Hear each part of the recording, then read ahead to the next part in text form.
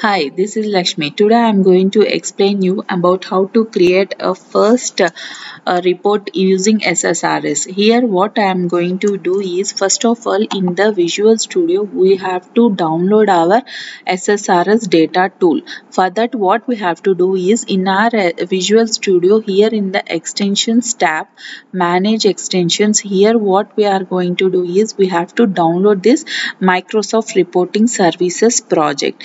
After downloading this, what we have to do is we have to go for a new project. Then here we can use, like, by searching these templates we can use. See, by searching all these templates, this is what we will be getting after downloading that one. So, report server project wizard and report server project. First, this is a simple creating the report. Here I am going to use a report server project, and then I am going to create next. So here what I am going to do is I am going to name as a project name as a report underscore student. So I am going to get this student details, like a report of this particular student one. So I am going to create this one. So this project is created. After this solution is created, here we can see for this report, student report, here we are going to see this shared data sources, shared data sets and reports. Here what is this shared data sources is nothing but, here we will be finding all the shared data sources. That is where we are going to get that particular data for this report student. And this shared data sets is nothing but those are the sets which are used by those shared data sources. And the reports is where we are having the different kinds of reports here. So first what we are going to do is we are going to create a new data source. So here what is our data source? Here my data source is Microsoft SQL Server. Here we have to make a connection string. So I am going to build that connection. So my Microsoft SQL Server, this is there. So what I am going to do is I am going to get this connection path. So this server name I am copying this server name and I am pasting over here. So after, as mine is an SQL Server authentication, I am giving my authentication user ID and password, and I am going to connect to that database which I want to connect it. So student warehouse database. So I'm checking the test connection succeeded.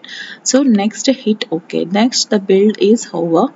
Then it OK. So now the shared data source, that is my data source, that is database, is connected over here. And then I want to create a report. I am clicking on the new add new report. Then my data source is the name of the data source one. So next I am going to the next. So here it's asking about my user ID and password for my data source. So okay, now I am going to click on the query builder. Here I am going to create that query, or we can add it as a text also we can do. Or here I am going to do select star from student details. I have a data student details table in my thing. So next okay, so the student ID, student name, student branch, all the data has been got. So next thing is selected this one, how do we want to this report type, what kind of report type should be look like, tabular one or matrix one. In the, as this is the first SSRS one report, I am going to use a tabular form only. So next hit next. So these are the details which we want, all the columns. I'm selecting all student ID, student name and student branch, all those things. And then next, so this report name, what is the report name? Then click preview report, finish. So now this report will be formed and the preview can be seen. Here what I am going to see is it's connecting my database, and again it's going to ask this, see all the data like student ID, student name and print the data which is present here. See, if you want, I'll show you here database student warehouse, select star from student details,